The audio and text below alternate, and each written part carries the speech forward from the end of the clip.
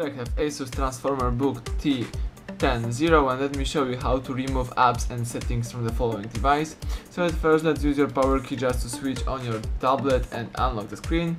Then you have to find and select settings, so let's tap Windows button in that corner, let's tap it. And here you should find settings, so let's scroll down. And here you've got settings, let's tap it. Let's make it bigger. And as you can see here you have a list of settings that you can use on this device. You have to choose update and security, the last one, let's tap it. And now you have to go to recovery from the left menu, so let me choose recovery.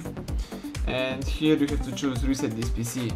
So if your PC isn't running well, resetting it might help. This lets you choose to keep your files or remove them and then reinstall Windows. So let's tap get started.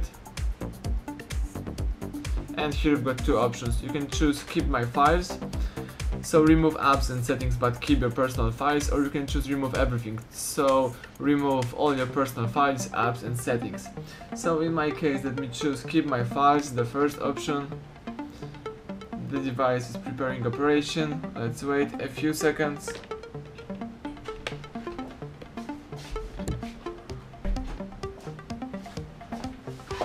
And the device is ready to reset, so resetting will remove all apps and programs that didn't come with this PC, change settings to their defaults, reinstall Windows without removing your personal files.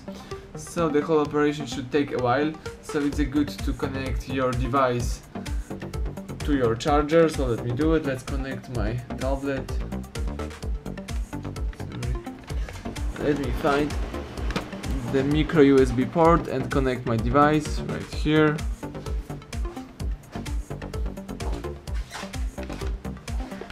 Excellent.